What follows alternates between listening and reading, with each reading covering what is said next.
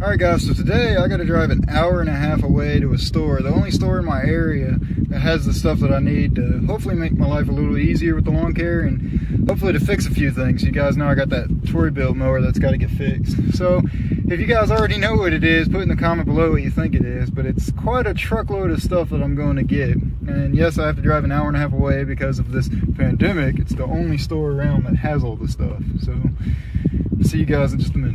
So as you guys remember, I needed to go get something to fix my bilt, as well as it's just something I wanted to have anyways. So I don't know if you guys were able to guess what I went and got today, but here's what I got.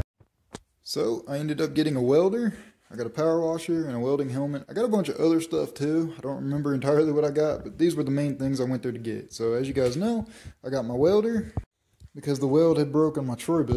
And I just wanted to have a welder, because there's a lot of stuff I want to do. Like I'm actually going to make one of those easy lifts to weld onto here to where I can easily lift this up and down. As well as I was wanting to make some kind of bagging system for my zero turn instead of buying one because they're pretty expensive. So I was hoping to maybe build one. So a welder is just one of those good things to have.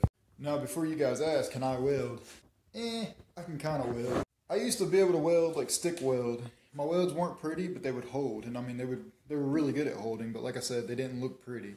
So I think with just a little bit of practice, I can get back into it. Plus, my brother-in-law is actually a welder. He actually welds for a living every day. So if I can't do it, I know he can. So as you guys can see, it is just the Flux 125 that I can plug into a regular wall outlet. And I should be able to weld it just out of my garage. So it's pretty nice. From talking to it a bunch of people and reading a lot of reviews, everyone says that this is a great starter, a great beginner welder for someone that just wants to do a little bit of welding or maybe even get into it and practice and play around with it. This is a great one to do. And of course I had to get me a welding helmet. I actually have one you guys may have seen, but that's a very old one, and I actually wanted one that auto darkens. And obviously this is also the one they sell at Harbor Freight as well, and it's actually really nice for what it is. So moving on to the final thing. So I bought a power washer. The main reason why I bought the power washer is because you guys know I like to keep my equipment clean almost every day or every few days or at least twice a week. In the beginning, I was taking my equipment to a car wash. I was pulling in the car wash and, paying $5 to $10 to wash all my equipment off anyways, or at least the mower and underneath the deck, because I'm a big fan of keeping my stuff clean and looking good. To me, I think it looks more professional having clean equipment, but the big thing is when I do maintenance on it. There's nothing like working on a dirty deck or, a deck that's got dog poop on it and stuff like that. So you got to keep it clean. And as well as this will work great for just washing cars, my wife's car, my truck and trailer and stuff like that. And it's actually strong enough. I can wash, power wash, pressure wash driveways if I really want to with that.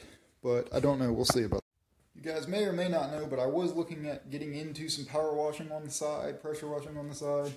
But unfortunately, it didn't work out this year. I kind of bit off a little more than I could chew with the lawn care side. So I just want to get that kind of going and run smoothly probably next year.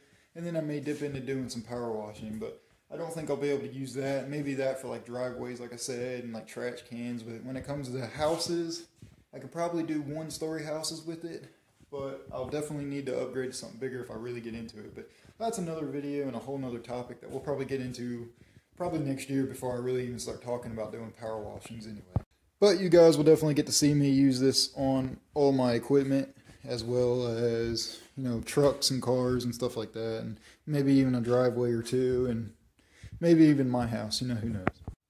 So now I'm excited because I'll finally get to use that welder and get my bilt running again so I can stop using my push mower, because as you guys know, I hate using my push mower, but that's just me. So let me know if you guys have a welder, and do you guys do any welding at all in your equipment, or do you have somebody that you take it to or anything like that? And let me know if you wash your own equipment. I want to hear about it. So if you enjoyed this video, give it a thumbs up, and as always, thanks for watching.